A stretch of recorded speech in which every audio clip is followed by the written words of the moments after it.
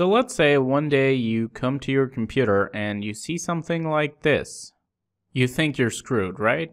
Not necessarily. If we take a look at our files, as you can see, nothing is encrypted. But wait a minute, isn't this WannaCry? That infamous ransomware that caused the ransom apocalypse? Not really. Some of these are just .NET masquerades for basically nothing. They're just a GUI and they don't have any destructive capability. For example, let's take a look at this fake Petya sample. Now, when you execute it, it does take a while to load up, but, well, it does seem a little bit convincing. So let's just wait until this process is complete so that I can show you how pathetic it really is. Here's our flashing skull. Press any key, and then you have this Petya ransomware screen. Now this thing looks kind of broken, and if I type something, it doesn't even show up. The window doesn't even refresh, but that's okay.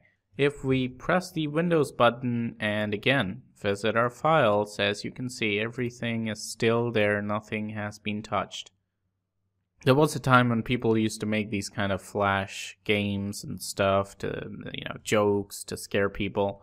And now they're using that as a facade to make money, so don't fall for any of this kind of nonsense.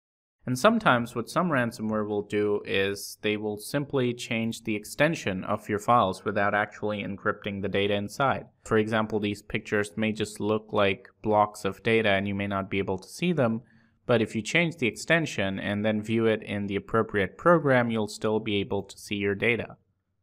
So once again, don't panic when you see something like this. At least wait until you ensure that A, your files are indeed encrypted, and B, your files cannot be decrypted by some public decryptor.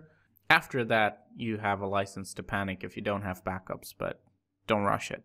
So I hope you enjoyed this video. This is Leo from the PC Security channel. Don't forget to subscribe. Thank you for watching, and as always, stay informed, stay secure.